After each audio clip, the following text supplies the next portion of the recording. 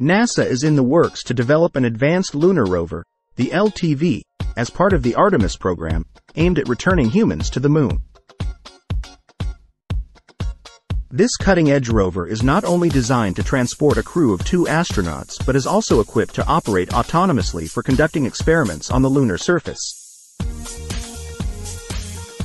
Inspired by the success of rovers like Perseverance and Curiosity on Mars, NASA envisions the LTV as a semi-autonomous robot equipped with scientific instruments, a robotic arm, and tools for terrain reconnaissance.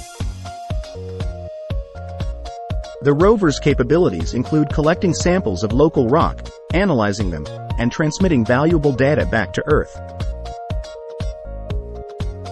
To meet NASA's stringent requirements, potential developers bidding for the LTV creation must not only build the vehicle but also ensure its safe delivery to the moon. Additionally, the chosen company will be responsible for overseeing the vehicle's performance and executing all necessary tasks during its lunar exploration missions.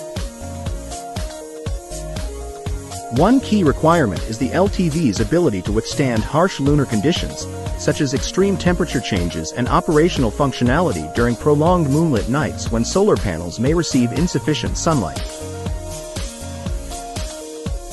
While the initial phases of the Artemis program have already achieved success, including the unmanned Orion spacecraft visiting the moon during Artemis 1, the upcoming Artemis 2 mission will involve a crew of 4 astronauts scheduled for the fall of 2024.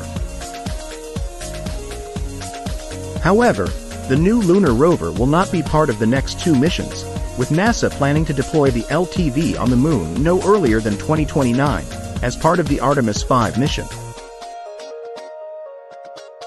NASA's vision for the LTV extends beyond transportation, as the agency emphasizes its role as a scientific robot.